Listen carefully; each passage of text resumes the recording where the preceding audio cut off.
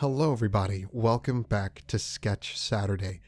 I know I haven't uploaded anything in a while, and I know that hindsight had already put a gap in between my upload schedule, but please forgive me for the love of everything. I work full-time, and when I get home I'm so tired, so tired. So doing these does take effort. I don't just speed up the recording. I actually go back through and make sure that there's no, tab outs or anything like that.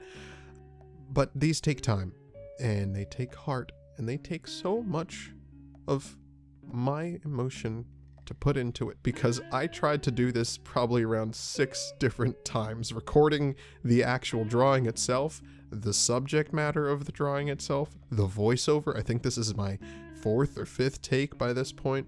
So these do take time to make, even though they are very hasty in, the fact that it's a speed draw, and also it's not exactly the most story-intensive or well-scripted thing that I've made.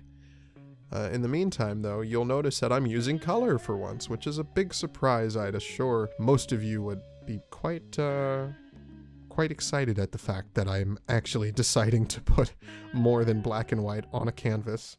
And I mean, I've heard that argument so many times throughout my life. I am very, very sworn to graphite, charcoal, lead pencils, things like that. It's just, I don't know, it's what I grew up with, it's what I'm most comfortable with, and I was speaking to somebody and they said that you gotta get out of your comfort zone sometimes, and I think that they're right. I don't know if next week's thing is gonna be in color as well. I probably won't do it because I was fighting with myself to get through this. I'm not a fan of colors. I don't do pastel often, blending.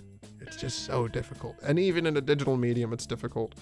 It's just, for any of you out there who are, artists in your own craft, you understand how challenging it can be to move laterally to other areas of whatever medium you choose to, embrace.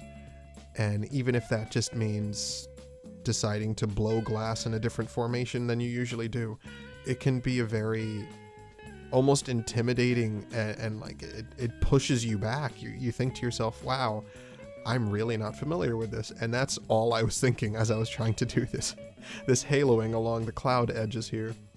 And these are these massive cumulonimbus like cloud towers, these big horizon band style of clouds, and it's just, I don't know if I got the majesty right.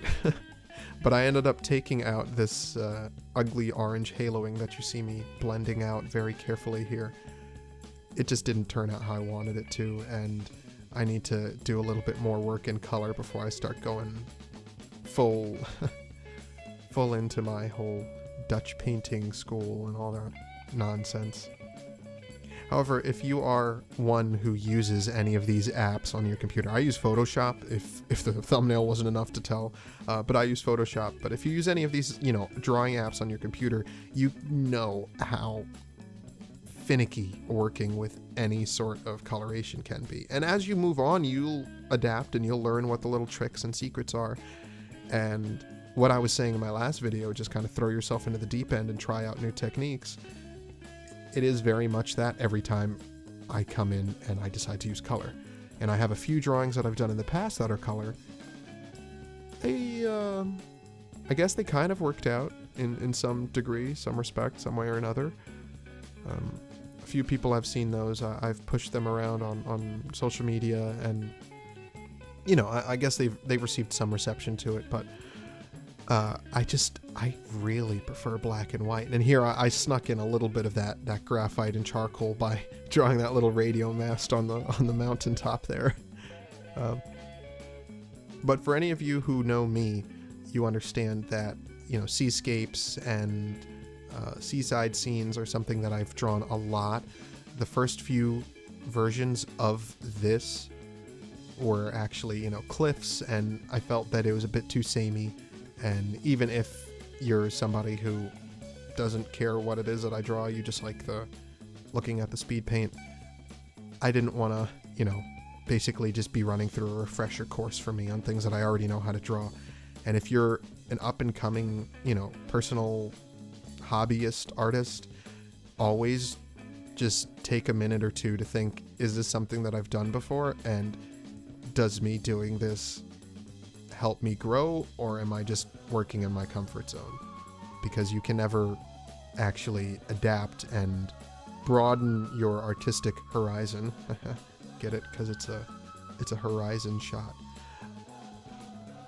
But you're not going to be able to grow if you don't test yourself a little bit and throw yourself into the deep end. Haha, get it? Because there's water. That's pretty good, I think. I think the general message of what I'm trying to say is getting muddied by my terrible dry humor. But yeah, just test yourself. You know, put yourself on the hot seat with your art, and you'll find that even though you might get a little bit, you know, nervous and uncomfortable working on it, it might turn out nice. And I guess this did too. Be sure to like, favorite, subscribe, and have a good one. Hope to see you soon.